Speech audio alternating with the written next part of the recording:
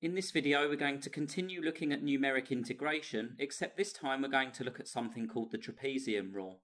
Now, the function that we're going to approximate the integral for, or approximate the area underneath, is the function in the top left corner, y equals 1500 over x squared minus 120 over x cubed plus 3x to the 2.5. And then on the right hand side of the screen, we have an image of that function.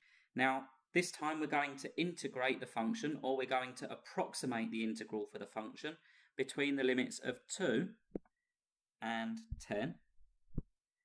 And instead of using the mid-ordinate rule, we're going to use the trapezium rule. Now, the trapezium rule is similar to the mid-ordinate rule, except this time what we will end up with is we will end up with trapeziums. And the first trapezium that runs between 2 and 3 will take the value of y when x equals 2 and the value of y when x equals 3, and it will use those to produce the trapezium shown on the screen there. We'd repeat the same between 3 and 4. So we'd use the value of y when x equals 4 and the value of y when x equals 3. We'd produce a trapezium, and then we would be looking at the area of that trapezium. Next, we have our value of y when x equals 5. We have our value of y when x equals 6, and so on, all the way to the end of the function. Now, what we can see is that these trapezium will fit quite closely to the curve, and so what we would expect is a reasonably good approximation of the area underneath that function. Once we had the area of each of these trapezium, we could add the areas together to get the total approximation of the area underneath the function. Now, what I've drawn on the screen there is the application of the trapezium rule using a step size of 1, because each of those trapezium has a width of 1. If we were to use a step size of 2, there is a difference. Our limits would remain the same, so we would be using limits between 2 and 10. But this time, our first trapezium would run from 2 to 4. So we'd find our y value when x equals 4. We'd find our y value when x equals 2. We would join those 2 points to produce the first trapezium. Now, already you can probably see that that doesn't fit quite as tightly against the curve, but we'll continue anyway. Next, our second trapezium would run between 4 and 6. We'll join the y value when x equals 4 to the y value when x equals 6 to produce our second trapezium. And again, we would repeat that up to the top of our function, or up to our upper limit.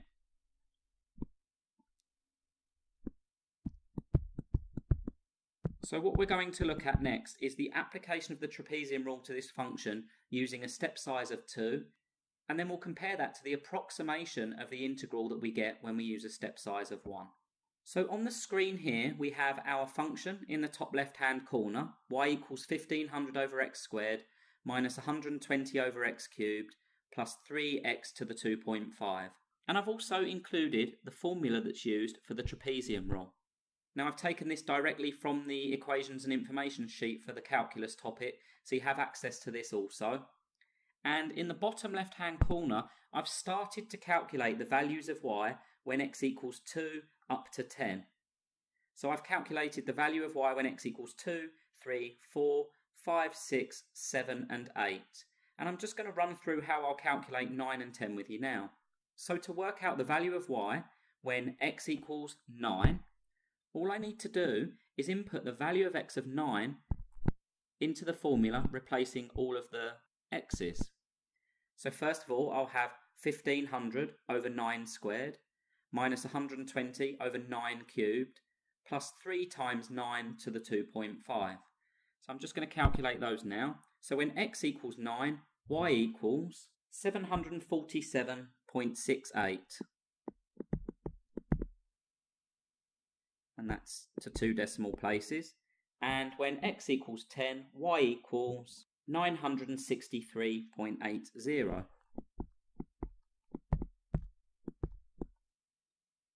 So first of all, we're going to use the trapezium rule with a step size of 2. So if you recall, our first trapezium ran from 2 to 4. Our second trapezium ran from 4 to 6, 6 to 8, and then 8 to 10. So if we look at our formula here, we've got I equals step size over 2. Well, our step size is 2. 2 divided by 2 is just going to be 1. Y0 is the value of y at our lower limit, so the 376.97.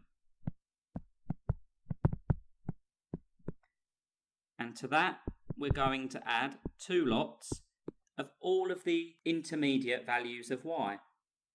So 187.88 when x equals 4, plus 305.66 when x equals 6, plus our value of y when x equals 8, which is 566.26. We then need to close our bracket because we've only got one more value of y to add on, and that's our value of y at our upper limit of x equals 10. And what we notice from the formula is that that sits outside the rounded bracket. So we need to add on the value of y when x equals 10, 963.80. And then we need to close our square bracket. If we just look a little more closely at this formula, what we see is that the value of y at our lower limit is included once in the formula. Our value of y at the upper limit is included once in the formula. And all of the intermediate values of y, in this case, when x equaled 4, 6, and 8, are actually doubled in this internal rounded bracket. So if we run the numbers on that, the approximation of the integral using the trapezium rule with a step size of 2 gives us 3,460.37. Okay, so we're going to repeat that, except this time we're going to use a step size of 1. So we get I equals step size of 1 divided by 2, open brackets, the y value at our lower limit, so when x equals 2, y equals 376.97, plus 2 lots of all of our intermediate values. So this will be the y values when x equals 3 all the way up to 9. So we've got 208.99 when x equals 3. We've got 187.88 when x equals 4. We've got 226.75 when x equals 5. We've got 305.66 when x equals 6. We've got 419.19 when x equals 7.